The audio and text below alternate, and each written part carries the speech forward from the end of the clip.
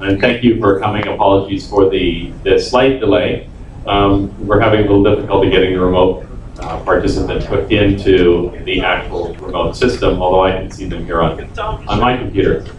So my name is not Carolyn Nguyen. Carolyn, unfortunately, was unable to be here. My name is Paul Mitchell, and I work at Microsoft and run the policy part of the technology policy group. We've had some other travel delays and challenges as well, so our panel is a little smaller than was originally identified, but I'm delighted to have some real experts here on a very exciting topic. So to my left, we have Amparo Balaban, did I spell it right? Pronounce it correct? And then next we have Lynette Taylor, and then finally we have Alan Marcus, and I'm going to let each of them give their own biographical introduction before we get into the actually meat of the subject. We only have 2 microphones here as well, so I think we're going to do some microphone dances. Also on the remote participation, when we get it connected, we also have William Hoffman, who I think at the moment is limited only to typing to me. So we'll see what happens. So, Amparo, go ahead.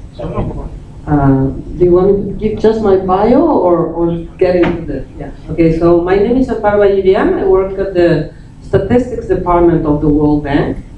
And my job is basically about helping developing countries open data initiatives. Because open data is a multidimensional subject, then we have a working group that includes several units within the bank, including technology, training, etc. And prior to that, I'm an economist by training, so I work as an economist in several regions of the bank, especially Latin America and Africa. But I've also had work outside the bank as a government official. I work in the private sector, in academics, and diplomacy. So that's my background. Hi, my name is Lynette Taylor. I work at the Oxford Internet Institute, where we have a project funded by the Sloan Foundation to look at the uses of big data in social science. So broadly, how is big data being used to study human behavior? We've been working on this for about a year now. We have nearly a year left to go. We're looking to conduct, it's basically an ethnography of big data. We're conducting about 125 interviews worldwide, and we're going to write papers out of that about the way different disciplines deal with big data, the way they see big data, and broadly the way it's being used. Within that, I have a stream on developing countries and big data in development. And within that, we're doing a project to bring together people at the Bellagio Center next year around big data and social change in the developing world. So if people have good thoughts on that, please come talk to me after. Hi. Hello. Alan Marcus. I work at the World Economic Forum. I'm responsible for information and communication technologies, kind of through 2 lenses, I suppose. One is looking at the largest information and communication technology companies and governments that are focused on these challenges and getting them engaged in global dialogue. And on the other side, looking at the key issues that are represented by those stakeholders and how they affect kind of bigger global concerns. So at the moment, we're particularly working on what we call hyperconnectivity. We call it that because this is essentially moving away from just the internet as we understand it today toward looking at everything from machine to machine to new kind of sensor networks to looking at what's the difference between online and offline and how essentially the world becomes digitized. And we see a number of particular areas of concern. One, clearly, data and what this topic is about. So really looking at how data will be used in the new digital future and the global governance gaps and policy issues that go around that. Thanks. So just how we're going to work the session today, I'll give just a little scene setting here in a moment, but I hope this to be a conversation, which means I really welcome your input and involvement and your questions to any of the panelists. But just to set the stage for what it is we're talking about data, and the world is awash in it. It's becoming increasingly more so. There's a digital deluge. It's estimated to grow at about 50% a year conservatively, and the availability of this data holds extraordinary potential for societal benefits and for economic growth. But at the same time, it creates growing concerns for individuals' loss of control and privacy, potentially impacting their human rights. And balancing these needs will be essential and require thoughtful policy processes that can approach these issues holistically. So in our panel today, we have a variety of experts from different perspectives in the discussion. And interestingly, data is one of those things that, as I just mentioned, can be tremendously beneficial, and it can create challenges. It's recognized, though, as one of the fastest growing economic drivers in the world, especially in developing countries. And similar to the democratization effect of the internet, data has the ability to unleash lots of innovation. And I think we can identify many examples where access to data has spurred development, spurred solutions for social challenges or for health challenges or for economic challenges. Data analytics are being integrated into governments, global agencies, and other development organizations around the world. And that's tools to enable and improve evidence-based policymaking. Areas of focus include education reform, city planning, financial inclusion, epidemic tracking, disaster preparedness, and economic forecasting. But these areas can introduce new risks for individuals. As their data flows across global networks, people are increasingly concerned about a loss of control and a growing reliance on technologies that impact their lives in ways that they don't understand. So it's a small wonder that regulators are concerned about an imbalance between industry and individuals, and they're moving to protect citizens from risks posed by a data-driven economy. In fact, just yesterday, the European Parliament approved amendments to their data protection directive, which I'm sure some of you will have some thoughtful comments on. So these discussions about data use are frequently carried out in parallel and separate forums. And this is a problem where the policymakers are not talking to the technologists and often vice versa. So today, we wanted to tackle the challenge of big data and a user-centric data ecosystem. How can we enable the economic value from the data while protecting the users? So I'm going to open this up with a few questions, key questions, just to kick it off, and we'll go just straight down the panel. And the first question I'm going to ask the panel to address is some specific examples of how big data and open data deliver social benefits and economic growth. And as part of answering this question, I'd actually like each of them to define both big data and open data from their perspective. So I'll start with Amparo.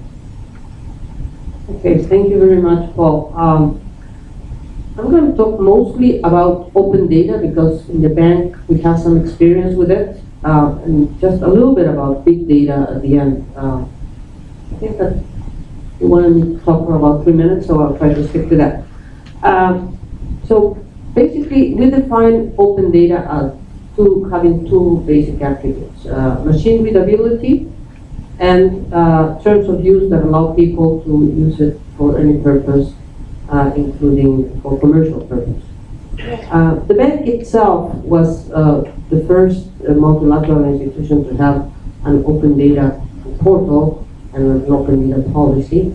And as a result of the success of that open data initiative, now some of the developing countries that are clients of the World Bank have requested our technical assistance because they want to have their own open data initiatives. In the developing world, this is something that is just starting to emerge. I wouldn't even call it a baby. It's almost like a fetus yet.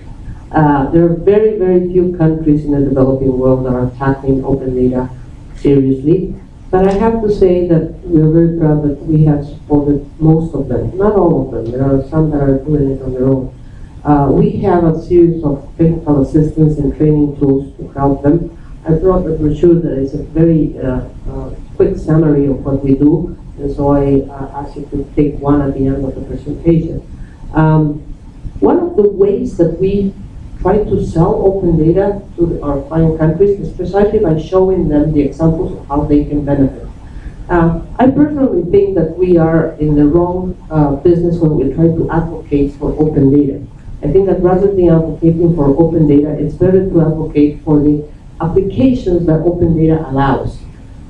So if you show a Minister of Health the apps that are being used in other more developed countries where open data is more mature for health, the Minister of Health of every country would be interested about that, and that the open data is the consequence of that. So from that point of view, what we're trying to do now is to identify a series of applications that can be transferred across borders and used in different places. And we also improve the efficiency of the efforts about creating applications instead of devoting resources to recreating them in different places. Try to find a very good application, but with all its technical specification and data needs, so that they can be reused in other countries. So we're trying to move from a data reuse model to an app reuse model. About big data, we don't have a big data program yet in the bank. I think that the territory about using big data for development is still very, very new. Lynette here said that she was going to tell me what's going on in other places, and I'm eager to hear her. We have just, dipped our toe in the pool a few months ago by doing a big data event at the bank, but it's very experimental yet. And the other thing that I wanted to mention, because it could be considered big data, is that we are also on an experimental basis engaged in a program to collect price data worldwide using mobile phones. So I can tell you more about that. But it's I think, the only thing that the bank is doing really putting its resources into the big data scene.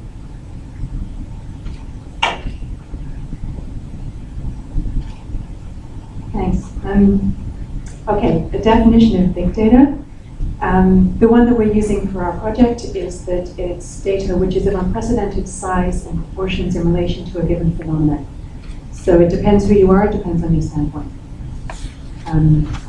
And open data, I guess it's data where the metadata is freely available, so that you can use the data as if you produced it yourself. So you can know as much about the data as possible. And I would add that to Ampara's definition rather than replacing it. In terms of the potential benefits, I've mainly been looking at the benefits of big data in and about developing countries. And I'm talking about low and middle income countries, but mainly low income countries. So I'm sort of thinking at the bottom end of the income scale, the bottom end of the educational scale. What big data is being produced, what is being used, and by whom. And I see a way to divide it here along the lines of data about developing countries and data for and within developing countries. So data about developing countries, there's a huge amount of potential development policy research that can be done using mobile data in particular. Mobile traces, mobile activity, financial activity conducted through mobile phones like the M-Pesa program in Kenya can tell us a lot about economic dynamics in developing countries, about population growth, population dynamics, mobility and migration, which is very important. All of these are areas where we don't currently have good statistics, where nobody currently has good statistics, not just us, whoever we are, on the poorest countries. So it's important in developing a new statistical perspective on issues like urbanization in low and middle income countries in particular, the need for services, where to place different infrastructure. So it's about developing statistical capacity, and it's about understanding scenarios of development in new ways. There's also, three categories. There's also the emergency and humanitarian category. Again, particularly mobile data, social media data is very important here. I would give the example of the Haiti earthquake, where it was possible to both do epidemiological work using people's mobile traces and to do initial work on what was needed and where based on people's SMS communications. Both of those were in the context of Haiti big data. Third, I would say there's a very important dimension of it, which is currently going very much under-researched, around the potential of big data to promote rights, to promote voice and participation and citizenship in developing countries. And again, like producing good statistics on places where very few statistics are available, producing releasing information on who is doing what and where and why can be very important for rights and participation. I would give the examples of, for instance, the election violence apps being used in Kenya, in Uganda, and also electoral registration apps recently around elections. And Global Pulse is going to be using social media to redefine resilience, or to help define resilience in places, actually in Indonesia, among other places. So I would say there is huge potential there if local government can be involved, if national government can be involved, and the flow of data doesn't go simply from the technology user to the international community. There is great potential that big data could inform rights and participation on a local level. And on that point, I will pass on. You can keep going. So it's interesting, this kind of definitional challenge of big data and open data, and I think there's so many different variations on the definition. I'm not going to add to the confusion and just call it all data. A couple of observations though. One, and we certainly just heard from the panelists as well, the notion of mobile data. That's how we at the World Economic Forum actually got into this conversation. It started talking with telecom mobile operators around the world and recognizing that the mobile device, the phone as we call it, although it's funny because more and more people don't actually make phone calls with it, but this device has changed the entire world and gave us access to individuals in ways that no one ever dreamt possible.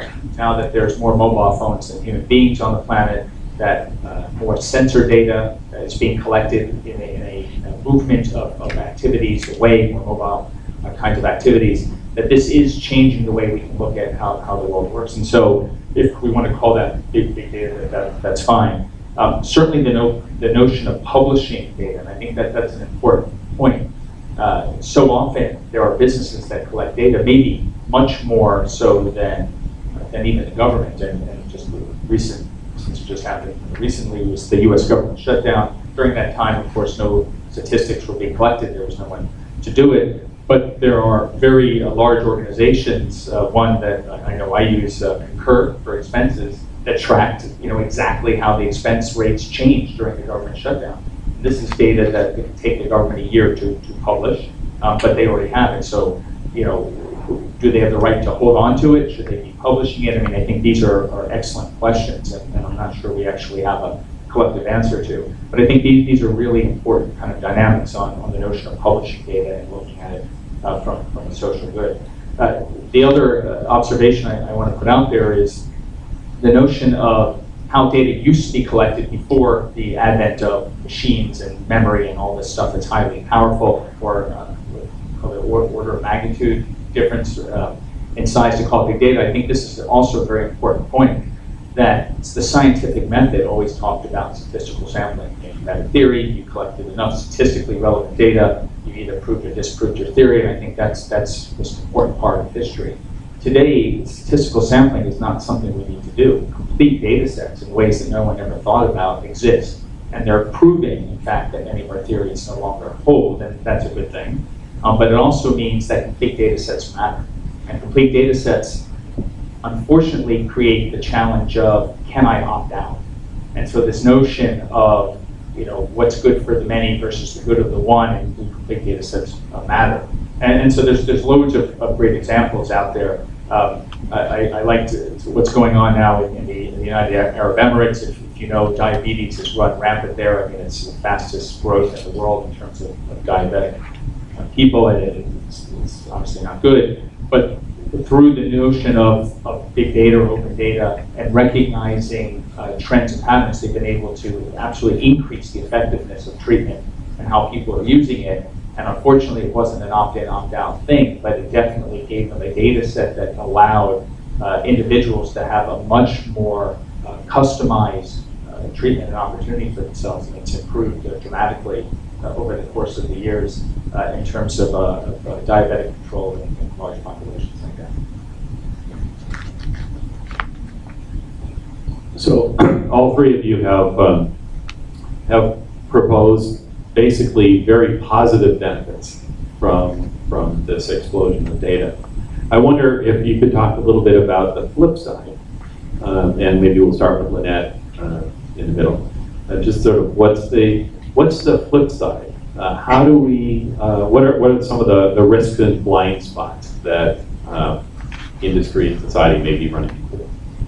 Okay, well, I think about this mainly from the perspective of the poorest and most marginalized people. So I guess function creep is a very big deal, as it is with all sources of, or very powerful sources of information about human activities and behavior. There's sort of a continuum going on with the use of big data from the emergency crisis humanitarian through to surveillance. And at some point along that continuum, some sort of auditing, permission, consent has to kick in. And at the moment, we don't have a good ethical or practical framework for where that kicks in, how it kicks in, and who manages it. And I find that very problematic, but I think that we're edging our way towards thinking more clearly about that, and I don't think that anybody's trying to prevent it kicking in necessarily. I think that we just don't have the structures in place in terms of governance yet to do that. The example I would give is what I mentioned before, the Haiti earthquake.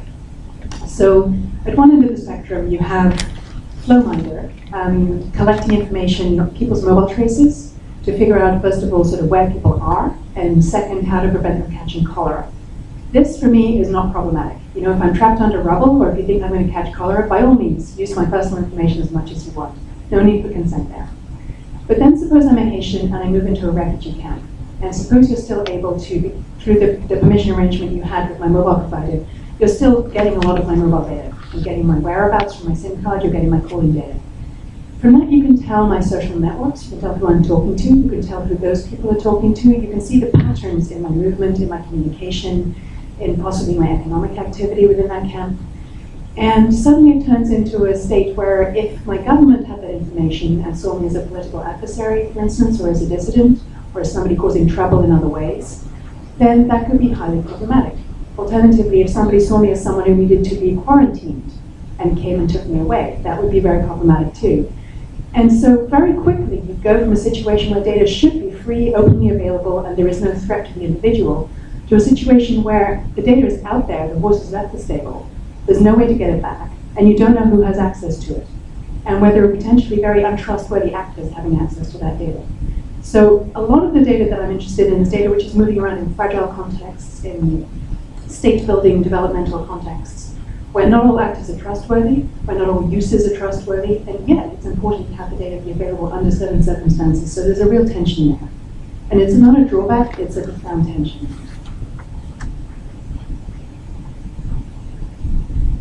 I will answer your question, but then I also want to refer to 2 points that were made by Alan a moment ago.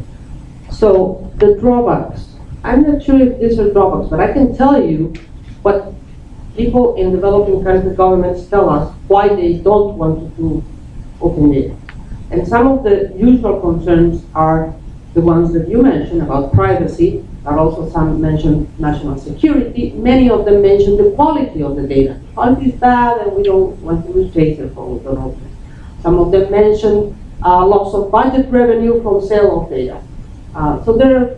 We have a standard list of excuses and a standard list of how we reply to the excuses, okay? And, you know, privacy is a theme that permeates through this conference and the global discussions about open data and big data.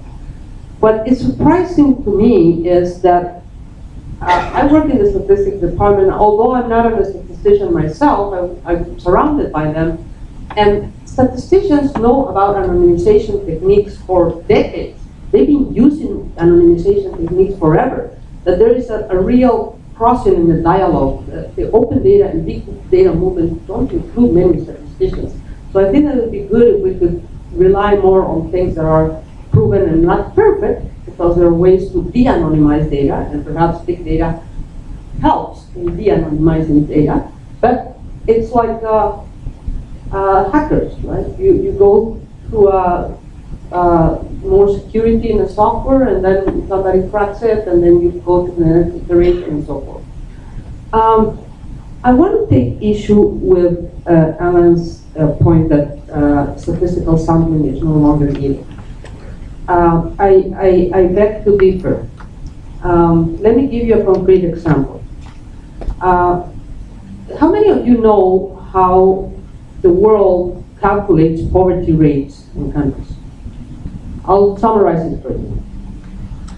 The statistical agency in a country goes every X number of years and does a household survey of consumption or of income.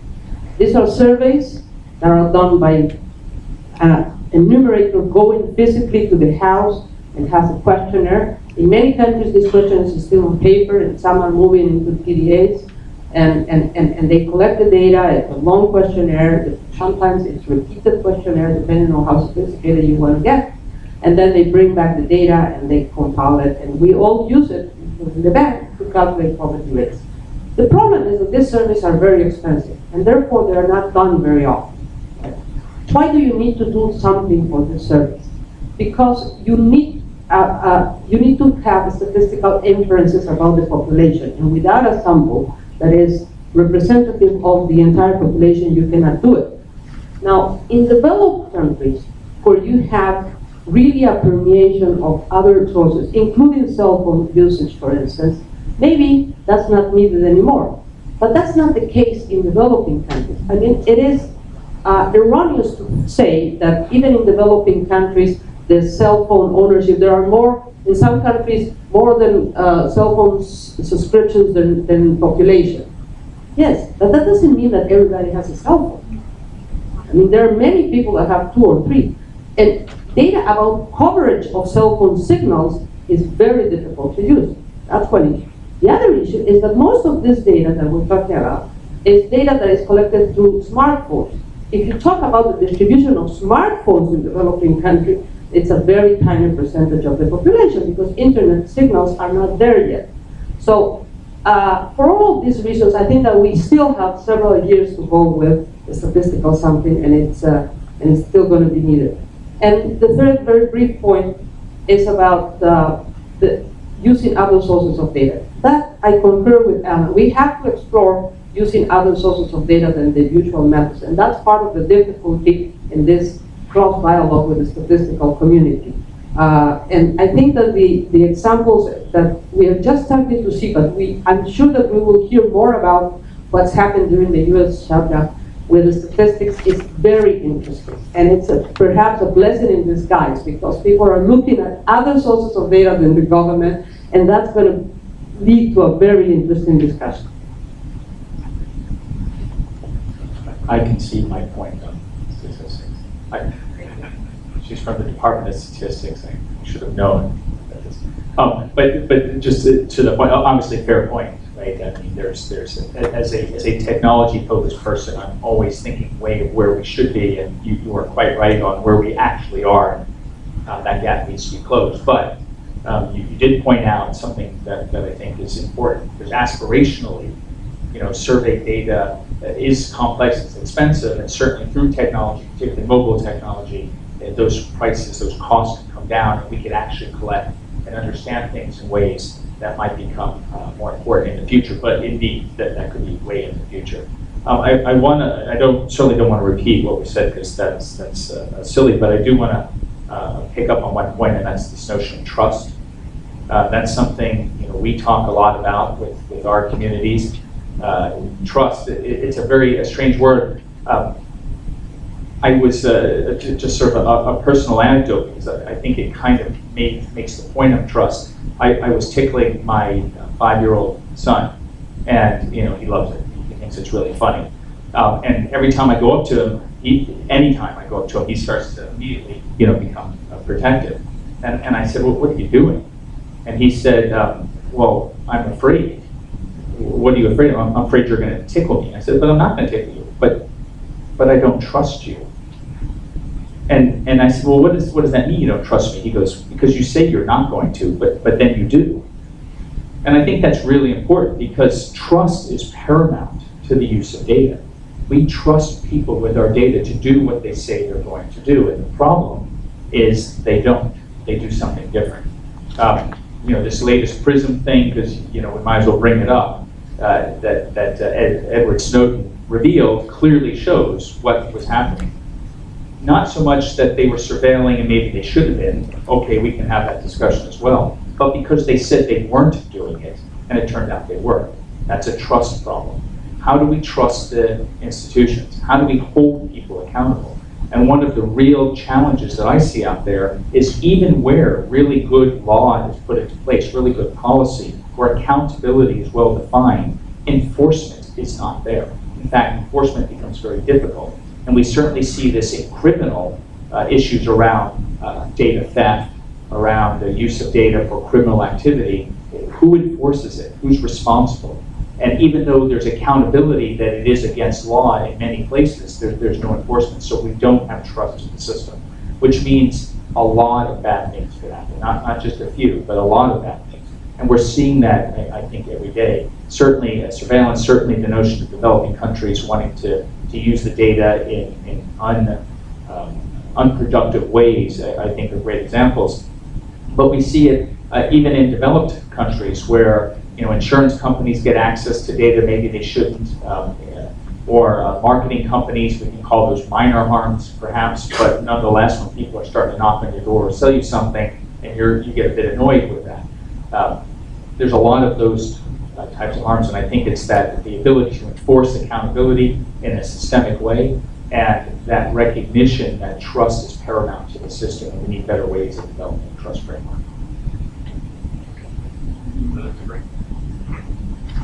That's a great point. And let's pivot in that direction. So you mentioned trust and accountability. And to date, our mechanisms for managing accountability have basically been legal frameworks. And regulators trying to apply the legal frameworks pretty much as fast as they can in a world in which the data is coming far more quickly than they can adapt, and in which the new uses that are imagined and not suddenly put into place happen faster than they can react and faster than there can be a public hearing on them. So how can we use what we know now to both inform our policy making and, more importantly, to try to create systems and put systems in place that actually enhance the accountability and the trust? And anyone who wants to go first. All right. It's only fair. So fairness, I think, is another important principle to take about. Well, so I think for me, the challenge starts with the way I view regulatory regimes, policy, and legal frameworks is they tend to be very black and white. And that's probably a good thing. I'm not a legal expert, so I'll start with that. That's probably a good thing. But in the area of data usage, I think there's a lot of gray. And gray means you need more adaptability. Making it just sort of black and white, I think becomes problematic. If we say, very primitive example, that data inferred about you can never be used for anything other than what you stipulate up front, we might miss loads of great opportunities that open data, big data has shown to create. And so how do we become kind of adaptive? How do we look at this not so much as a hard-ruled black and white issue, but think more in terms of adaptation? Now, one of the things we've noticed is in the financial sort of environment, financial networks, this notion of kind of adapting contract law. So although there's some clear black and white regulatory regimes under which you need to operate on a global basis in the movement of financial assets, you also can stipulate between parties, including multi-party stipulations, on certain aspects of how that would get used under a jurisdiction that exists someplace in the world. So you leverage the notion of contract law that gives you a little bit more flexibility on kind of how to use this and a system or a scheme on how to enforce that, because you stipulate exactly what enforcement starts to look like. Now, I'm not suggesting that this is a scalable solution on a global basis, but again, maybe it is. Not being a legal scholar, I couldn't say. But I think that notion of adaptation, I think, is really important as we think through this.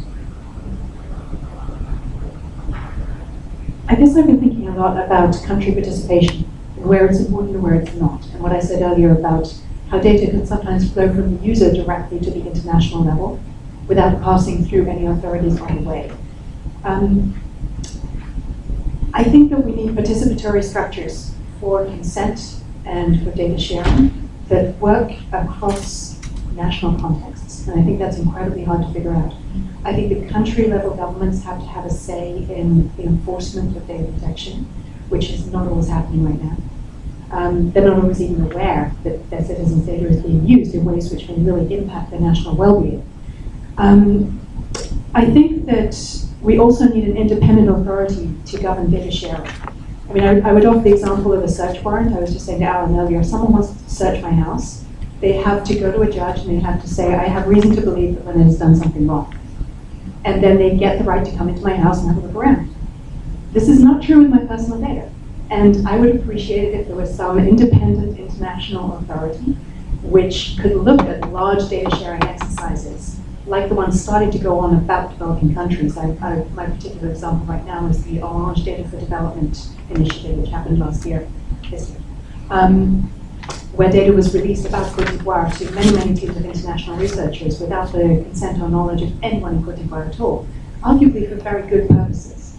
But then you get problems with using the data on a country level because the country was never involved in the first place and never at least saw the use or the research involved in the data. And so if you have an independent authority, they can connect countries, even the local level, to international data users and sharers. And I think that's a really important part of governance, which is currently completely missing. This is very difficult.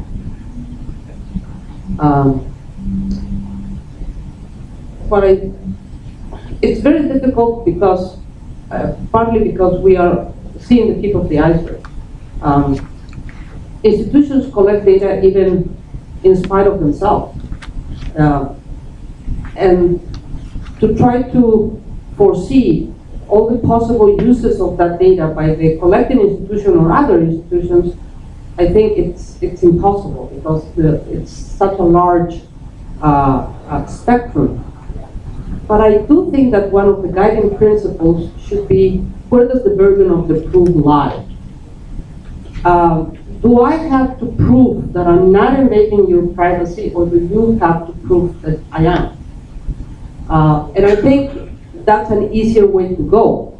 And we're going to, we, and by we I mean societies, are going to be learning about things that are that can be legislated because they can be identified. But that's going to change as we move, because it's impossible to identify all the ways that usage and collection of data could be deemed to invade privacy. So I think that's part of the answer.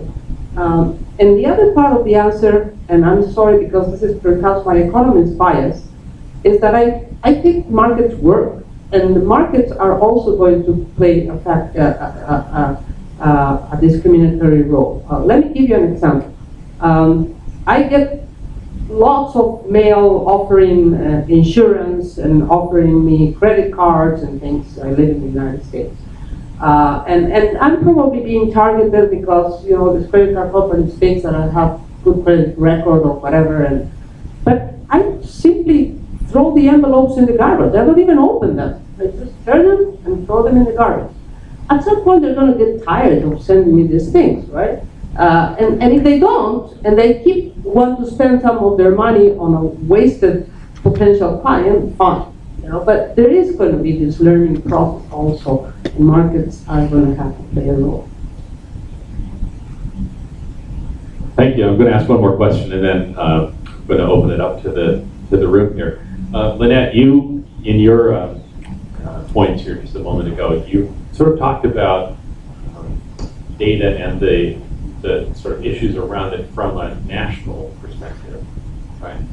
And on the internet here, we are dealing with something that is globally interconnected and where data is more or less freely flowing from country to country, not really caring too much about the borders. And we have, in that global universe, a number of governments at all levels and societies with a wide range of views on what privacy is or should be.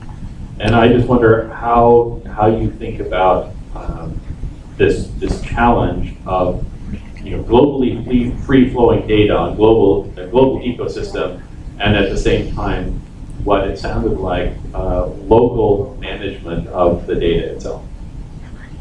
That's a really good question.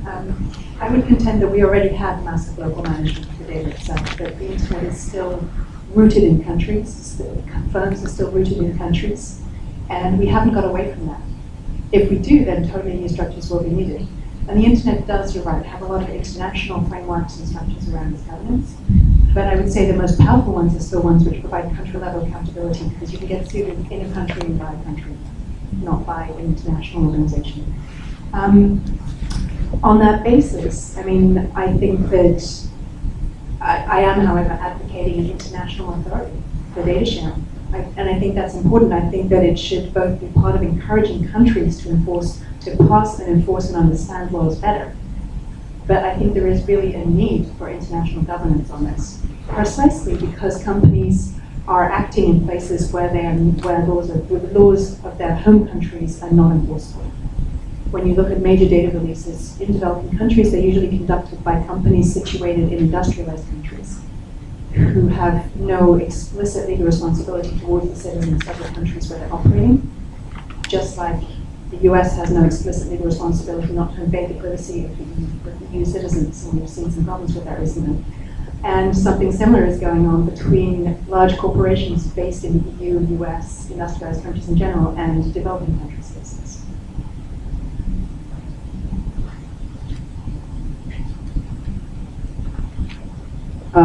Okay. I want to contest the basic premise of the entire session about there being a data deluge. In the developed world, they may be, but in developing countries which are concerned, we have to see also the flip side of that. There isn't enough data, basic data. I mean, we have trouble, and by we I mean not just the World Bank, but the UN system and all the international development agencies, to collect the data for the MDG, Millennium Development Goals. We have lots of trouble to have poverty data. Haiti, supposed to be a poor country. You know what's the last time that Haiti did a household survey to calculate poverty? 12 years ago. 12 years ago. So, how do we know what's poverty in Haiti? How do we know all this indicators? So what I'm saying is nothing new. If some of you have read the report of the high-level panel that was put together by the Secretary General of the UN, there was a report that was chaired by Homli Karas, they are talking about a data revolution. And by that, they mean the need to collect more data in developing countries. And we, now I'm saying that the bank in particular, are of the view that if it's going to be a revolution, it means doing something different. A revolution is not an evolution. It has to be using new techniques, new sources of data, and that's what I agree with the title of this session about the multi-stakeholder. We need to go just beyond governments collecting data into data that is collected by academics, in private sector, civil society actors, using more technology, using new ways to infer data, etc., to get the developing countries at least 2 stages above where they are right now. But they are, believe me, very, very far from a data revolution. Thank you. Is there anyone in the audience here who'd like to ask a question? Don't be shy. All right, if no audience takers, then I have another one that's sort of following along there. Oh, no remote. I actually see a remote on my screen.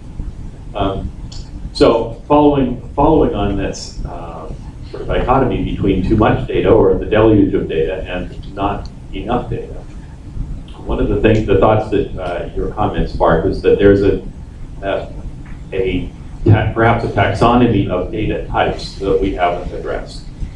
You addressed data on poverty, for example, on data that would help us achieve Millennium Goals or figure out what kind of programs to achieve Millennium Goals. And then on the other hand, we have data about your shopping habits and your credit history and perhaps your preferences at the grocery store.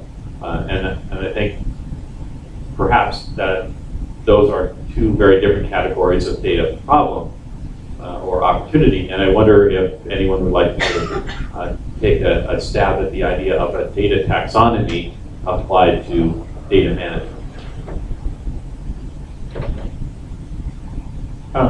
So first, I think in any kind of research, in any kind of trying to understand something, I think there are still data gaps. I think there are many things where we may have more than enough data, but of course there are many things where there are data gaps. So I think we do just need to recognize it. I think the same point that Amparo made before, that there's the aspiration of forward thinking that says in the future maybe we can't have complete data sets, but there's reality of where we are today, and I think that's important. Now, with that said, I think we should also recognize that there's huge amounts of data that many organizations are sitting on that's not available to a lot of people, not available to maybe any people in some cases. Part of that is just out of fear, due to exactly the challenges I think we've been discussing. Who's accountable? How do I know I'm not harming someone? Do I have rights to use the data in the way there is? And so these might actually be good actors sitting on huge amounts of data in fear that by using it in some way they're going to violate something. And I'll talk about the telecom community, which I'm very familiar with. They're sitting on huge amounts of data that they just don't share at all. And not because they're trying to be stingy, because they really are afraid of what it might do. Reputational harm, legal issues, international concerns.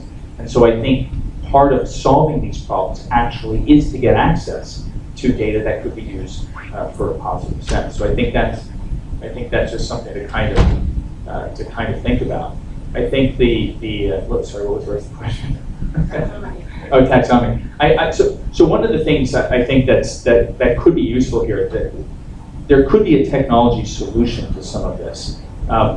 Lynette talked about kind of metadata and actually understanding not just the data, but everything about it. If we could create a framework, a technical solution around metadata use, that is where the data itself also includes its taxonomy, also includes ownership rights, which might be multi-tenant, also includes usage rights, and that the system, the technical system that we might call the internet or something even greater, actually knows how to enforce that through the appropriate regulatory regimes, then we might solve some of this stuff. And so, do we need a taxonomy to get there? Not necessarily, but taxonomy is going to be important. To me, it goes back to the big data versus open data versus regular data, whatever that means. There's so many opinions that I don't know that it's how productive or fruitful it would be to have a taxonomy too soon, unless we have a framework that can leverage that taxonomy. Thanks. I'd like to pick up on something that Amparo said, is that academics may have a role in producing and analyzing these new sources of data, particularly about the developing world. For me, an important taxonomic distinction is between data that is understood and where the meaning is considered relatively stable, and as in sort of Internet of Things type data, for instance, and data which relates to human behavior, where meaning can be unstable, where we may not fully understand what it means, and where we need a social contextualization process in order to understand, share, and use that data. And I don't think that divide is being observed well enough by anyone thinking about data infrastructures, data sharing capacity, data sharing frameworks. Right now, I don't think we have a stable definition of what constitutes personal data. I like the World Economic Forum's definition that it's as broad as possible. I think that's the best way to go, because it makes us think the hardest about how to deal with it. But I think the instability of meaning is really important, particularly when we come to complementing or possibly replacing things like household surveys. I think statistical stability, statistical representativeness is hugely important, but we do not understand these new sources of data yet. It's not that they're not useful. We don't have enough information about them. So in this case, I would say almost metaphorically, the metadata doesn't exist yet. We have to build the metadata around them, and it's partly social. It's partly invisible unless you have country understanding, country knowledge. And that's why I say it's important that data shouldn't skip the country level. It shouldn't go directly from, price data is different, but it shouldn't go to, my mobile data shouldn't go directly from me to Alan. trustworthy though I don't think he's going to tickle me right now, but still, I don't know.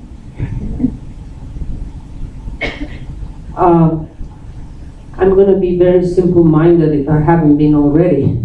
I think that there is a very basic data taxonomy in my mind. One is data that is supposed to be statistically representative of the entire population, and that's basically surveys and censuses. Survey, all types of surveys, not just household, but also enterprise surveys, etc., etc. And then we have administrative records. And part of the problem, in my view, is that administrative records that exist in every developing country are not being used. Countries, even the poor, in the poorest village, they record the students' exam results, the teacher's assistant. They have records on the health issues, so administrative records is a humongous potential of data. The problem is that it's not being used, and basically for three reasons. One is, in many cases, it's not digitalized. You will be surprised how even middle-income countries don't digitalize all their data. So there are new companies and models to digitalize data more efficiently, and I think that that's a good thing. The other thing is the metadata. You don't have the metadata on administrative records, and creating it is relatively easy. And I hate to blow my own horn, but I think that I have contributed to that, because a few years ago, we're asked by the state of Yucatan in Mexico to help them with their statistical collection. And we realized Mexico's Statistical Institute at the national level is very, very strong. It's a huge institution. It has more employees than the World Bank. It's very, very large, very powerful. But at the state level, they are seeking on loads of administrative records that they are not using. So we search about ways to compile metadata on administrative records around the world. We searched in the United States, we searched in Europe. There was nowhere to be found. So we had to create, and we created something maybe very precarious, very unsophisticated, but it's something, and it's something to build on. I am completely convinced of the power in administrative records in doing things, even in aspirationally thinking, having to do away with the other type of data. For instance, in Finland, it's the only country today that doesn't do a census in the way that the United States or all other countries do it. It's the only country in the world that does its national census completely based on administrative records. And I think that that's the way to go. Completely? Take it to mind. Interesting that both of those are in Europe. So switching to Europe for just a moment, it has been said that Europe is the leading edge of privacy regulation and privacy rights management. And just yesterday, the European Parliament adopted some substantial changes to the privacy directive from many years ago. And I wonder if any of you would like to comment both on the European approach and specifically what's been going on there over the last year or so, and its applicability to the rest of the world.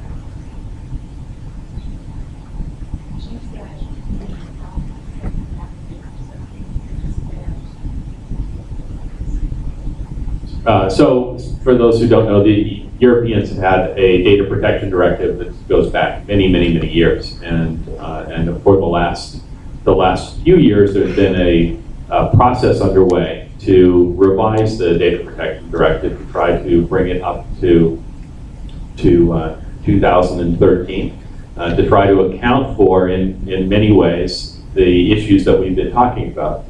It is still a legal framework, and it had lots of controversy along the way, with over 4,000 proposed changes, amendments, quirks and edits.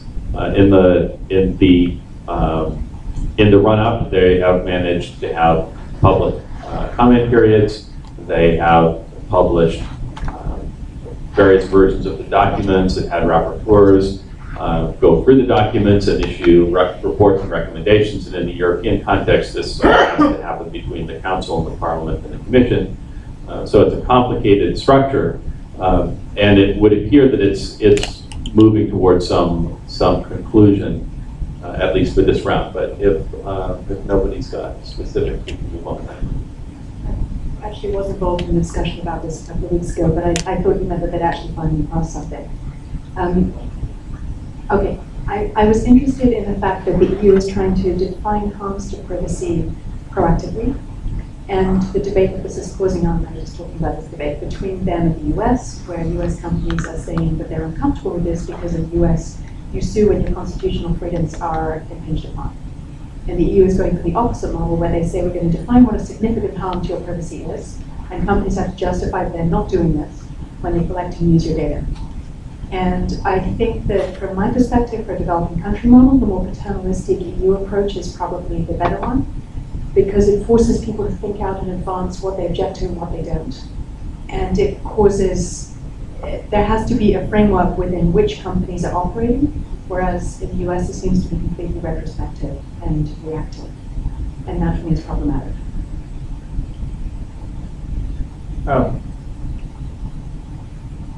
What's interesting, I think, actually, let me take a step back. So first, I agree with Lynette just on certainly differences between the US and Europe. I would also say that most of the world, if not all the world, certainly most of the world is watching quite intently this US-European debate because I think even to Lynette's point, a lot of the developing countries really don't know what to do.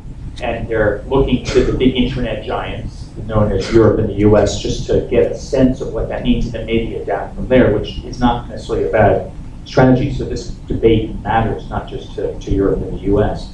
I also agree that there's still a lot of differences, although I think a lot of that is closing, despite the fact that US companies may not like it exactly. I think that even the American administration, certainly the last FTC chair, was recognizing that there might be some benefits in a longer term play by being more aligned rather than not aligned. But it is interesting because when the commissioner put forward the changes, the proposed changes, the first, let's not call it the first draft, let's call it the first finalized draft submitted to Parliament, was at the end of 2010, if I'm not mistaken. And what was interesting is they spent 2 years really bringing in stakeholders, business leaders, American business, European business, international discussions. They brought in all the stakeholders. They did it all the right way. But imagine what happened during the 10 years in terms of data and what we know. The world changed dramatically. And from 2010 to now, while it's still being debated in Parliament, it changes daily. So it just kind of shows that the way regulatory regimes work, it's hard to keep pace with the change. And I think that itself is something to be feared. To think like, I'm going to draw the line and say today this is it, and then tomorrow, to Amparo's point, we learn about a whole new set of things that we didn't know that we needed to allow for, and now we've created a law for the next 15 or 20 years that it isn't possible to change. It disrupts innovation and opportunity. And I think that's one of the things that Europe is struggling with as even Europeans stand up and say, okay, but does it have to be so black and white for things that are different? But there are some really important points they're making. One, you should have a say. I think this is a really good thing. People should have a say. They should have the tools necessary to make informed decisions. They may not like the choice of decision, and we could argue about should there be more choices, but I think the directive definitely points to the notion that there should be tools and people should be informed and they should be able to make choices based on that. I think it's also definitely focused more on usage and not just collection. I know there's a big fear in Europe on collection, and of course, PRISM is not helping anything in the recent term. But the challenge, the real issue with collection is the trust and security. But if we have trust and security, collection isn't the problem. So usage should be it, and I think the Europeans, again, when that points out, they're really looking at what are the harms. So usage is the right model. So there is a lot about the European directive that has some positive output that we can all learn from. But this opportunity for innovation, this knowledge of looking beyond what we know today to the unknowns, the unforeseeable, things that we don't know yet. If we stifle that because of fear, we really are removing innovation. A study, we worked with the BCG on a study recently, and just to read the numbers. By 2020, the value created through digital identity in Europe is estimated to be €1 trillion. Now, depending on where this directive goes, will have a dramatic effect on that economic opportunity, and we know Europe is struggling to bring back innovation. So I think there's going to be a lot more debate around this issue. I think that there are two issues. One is that instead of trying to understand all the ways that this unlawful or criminal activity is happening or could happen, why don't we concentrate the efforts in defining the crime, in defining what's privacy and what is, it's like if you were trying to legislate against theft by trying to foresee all the possible ways that people may steal things. Instead of defining theft. So why don't we try to concentrate on defining privacy and defining breaches to privacy? I think that that's a much better way to go about it. And then the second thing is about where the burden of the proof lies. It's not about companies proving that you are not, it's about, you're innocent until proven guilty. The burden of the proof is that who feels that they have breached their privacy. Thank you. Any questions, comments from, yes?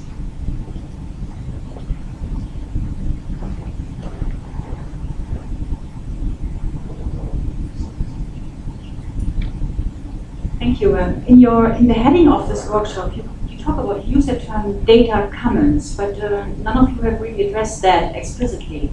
And I think if we talk about Creative Commons, Information Commons, maybe this idea of data commons is a good way to have a better discourse on what is actually public information that's owned by everyone, open to anyone, and what is not, instead of discussing open data and big data.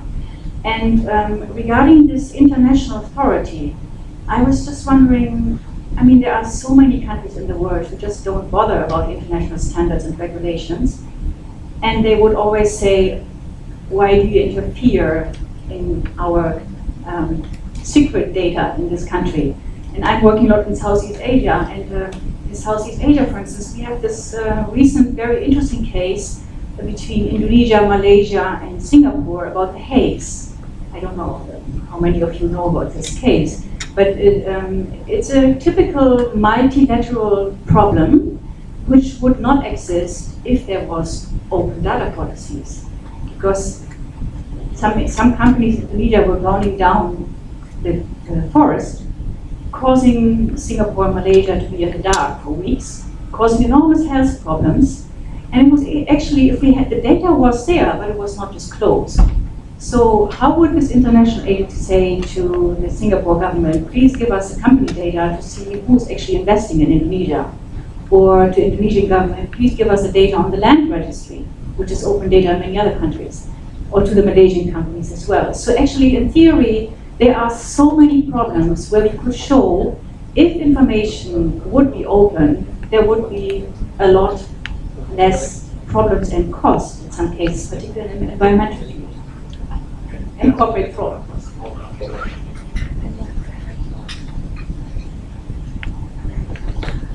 I just was wondering, what are your thoughts on the possibility of fragmentation of the internet following the NSA revelations?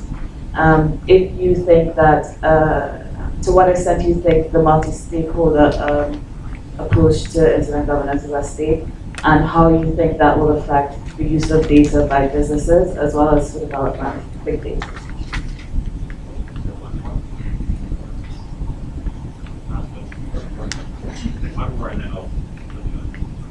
Yes, I was interested to know what exactly the World Bank did with respect to that administrative data in Mexico. I don't think the sentence was finished. All right, so data commons, international regulation, PRISM, etc. Who wants to go first?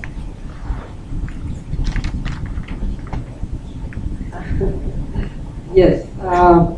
Let me take them in reverse order. On the web on the administrative data tool, what we did is we create a way to collect the metadata about administrative records. And so the data about the frequency, who collects it,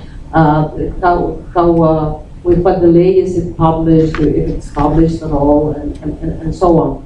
And so that is, to our knowledge, the only metadata of administrative records that we could find. Except there is a Eurostat methodology that exists as well, but it's extremely sophisticated and impractical for very poor countries to try to use that one.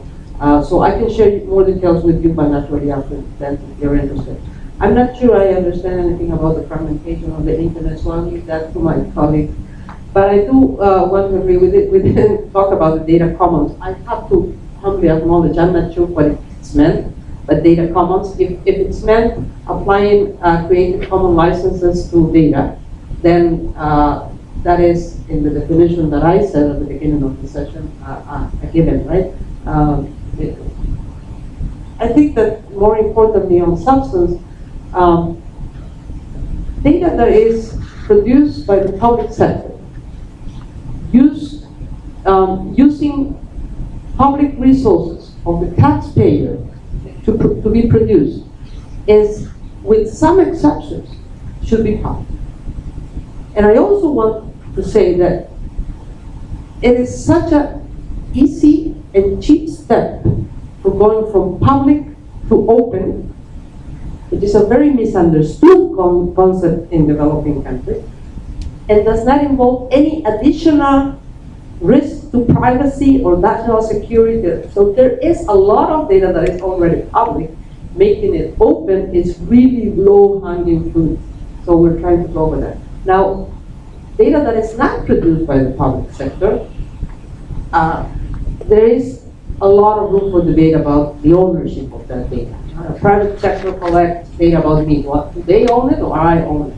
The government collects data about me. Do they own it or I own it? I don't have a clear view on that, so I'm sorry.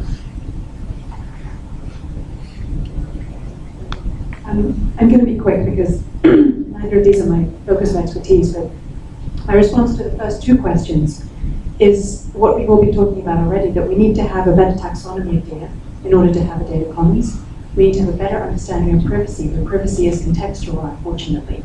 And so you can't apply a single rule and you can't apply a single definition of privacy.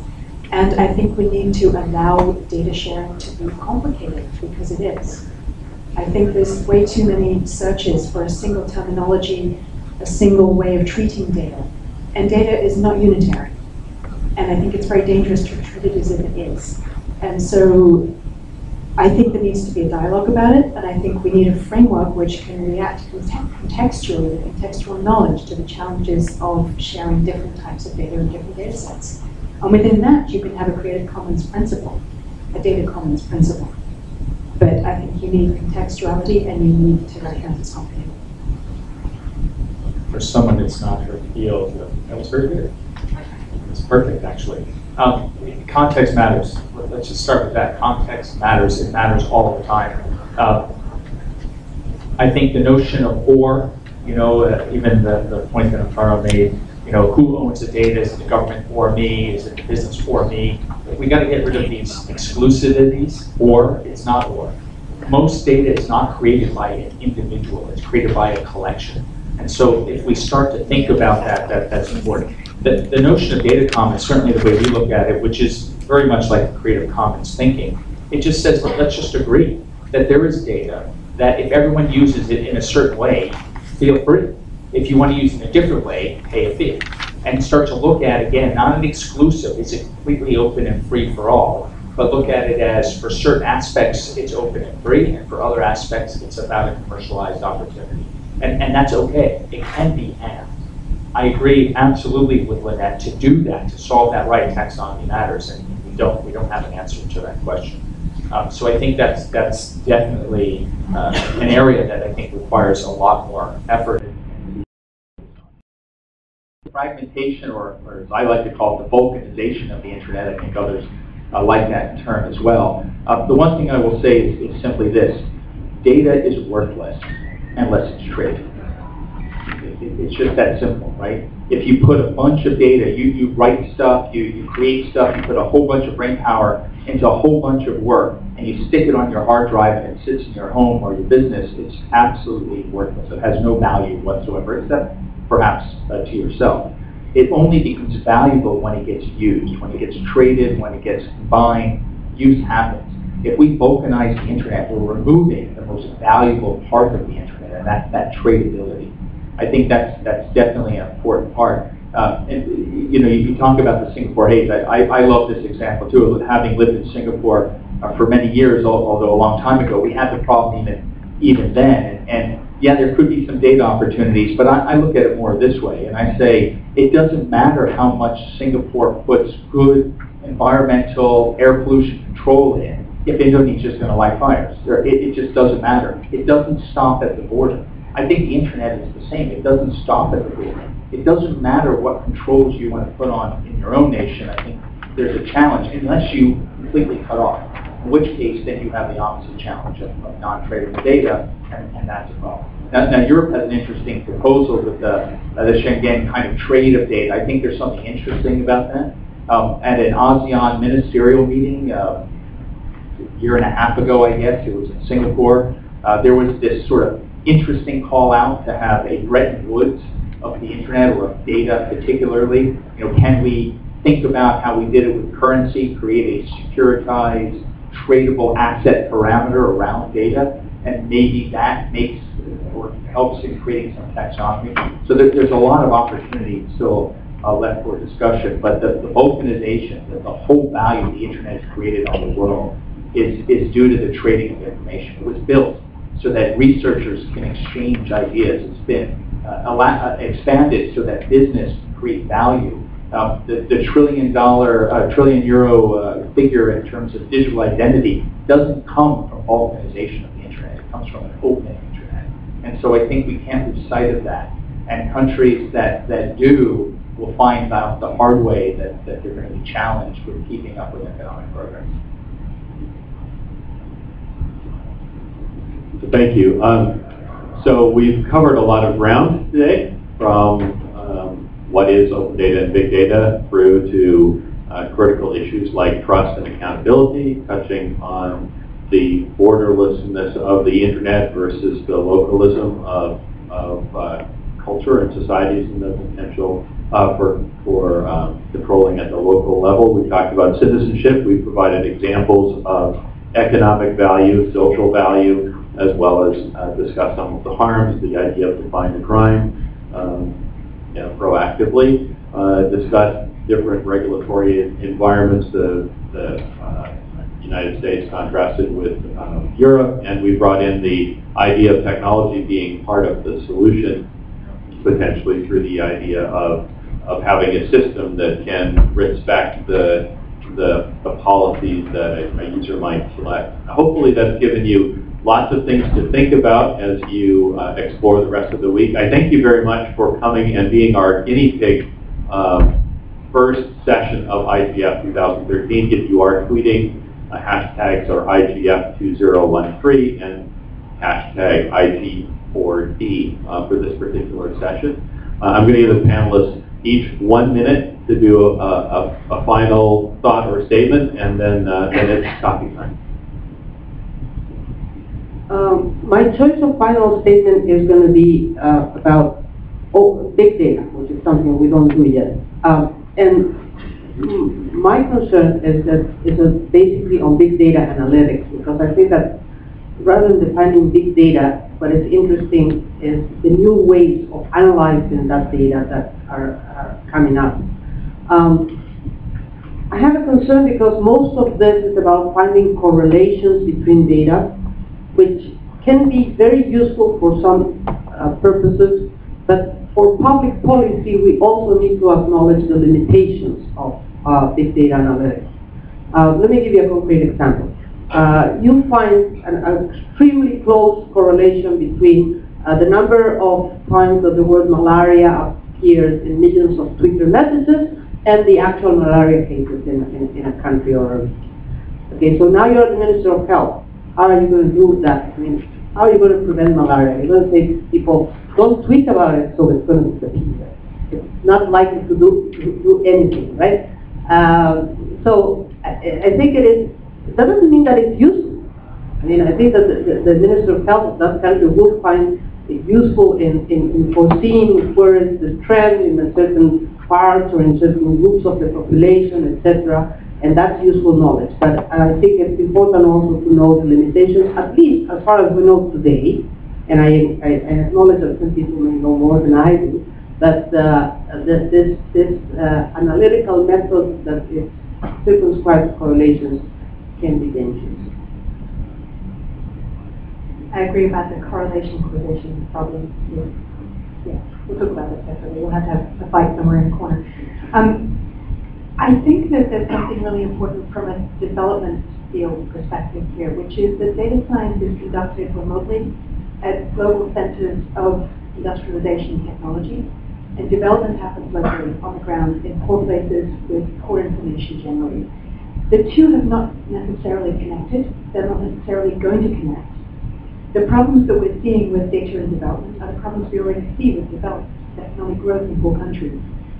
The statistical problems are not necessarily going to change, as Amparo has pointed out, just because we have digital data.